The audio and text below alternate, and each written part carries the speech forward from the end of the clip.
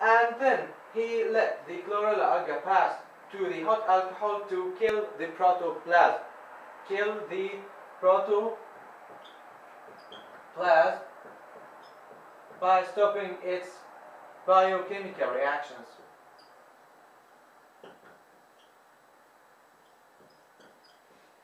And by the way, when we talked about the light reactions, we said that at first the chlorophyll absorbed the energy, and accordingly the light reactions take place in the chloroplast, because of course the chloroplast contains the chlorophyll, not any other place. The chloroplast is the place where the chlorophyll is abundant, while in the dark reactions it is carried in the cytosol of cell.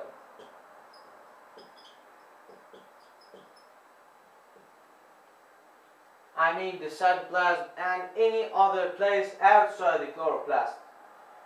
So the chlorella alga, when he passed it through the hot alcohol, he killed the protoplasm by stopping its biochemical reactions, and by certain methods he could obtain the results of the dark reactions.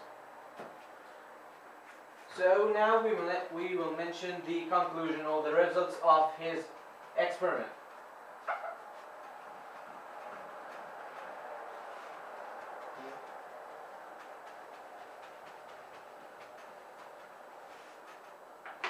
He found that the first produced sugar from these reactions is 3-group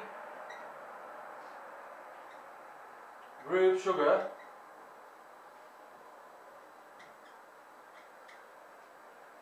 which is called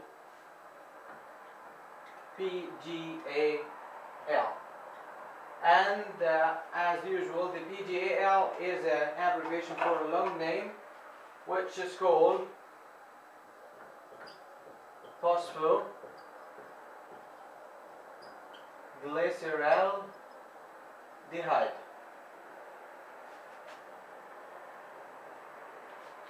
Phosphoglyceraldehyde.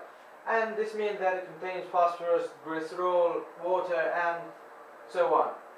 So this is the first production of the dark reactions, and this production resembles as a crossway for all the metabolic productions, or in other words, that every production in the photosynthesis has an origin of PGAL. So this was his first conclusion. And his second conclusion, that hexose sugar, or the final sugar of the photosynthesis, is not produced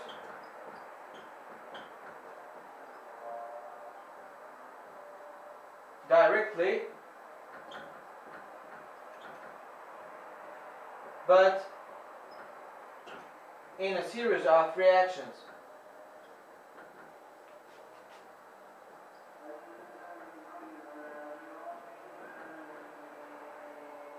So this is the first product of photosynthesis, or of the dark reactions, and this is the second product, or the last product, the hexose sugar. Here the hexose means that it contains 6 groups of sugar, while here we have only 3. So this is the last product of the dark reaction. It's not produced directly, but it passed through a series of reactions and certain conditions to be produced. And this was our lesson today, and until the next time, I thank you for watching.